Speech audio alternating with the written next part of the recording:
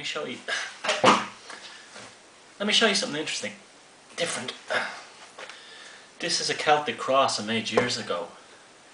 I used to make these for a living. I've sold thousands of these probably all over the world, and I got tired of making them because there was I didn't enjoy making them anymore, to be honest with you. I just felt I was copying other people's designs, even though I was like putting my own spin on them. I didn't really feel I was like pushing myself or exploring myself artistically. But this one is neat because I made this from the rafters of an old church nearby here that had collapsed, and you can actually see the old beams. God knows how old this wood is, but I just cut it down into shape and I formed the cross, the basic cross shape, and then I got old bogwood from the bogs around here, so that's probably ancient as well.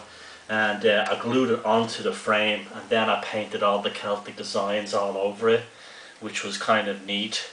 But it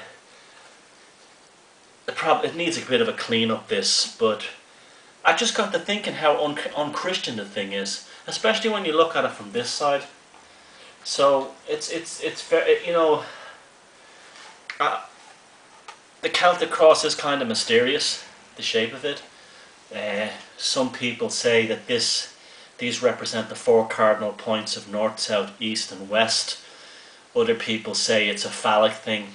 Other people say this is the sun, the central section is the sun, and hence, you know, the whole idea is Jesus has been the Son of God.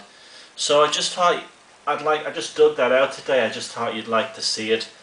This used to be my old job until about 2 or 3 years ago, and this is the only one I have left. I used to make these in all different sizes and different shapes, and they were very popular, and I did well out of them. But then, you know, I don't really believe in like the whole Jesus thing anyway, so I kind of felt like a bit of a hypocrite selling this stuff to Christians and Catholics and stuff. And I was planning to give this one away to charity, and I contacted, when they had the floods in New Orleans, the Katrina hurricane, I contacted some churches down there, and they said they were interested in it.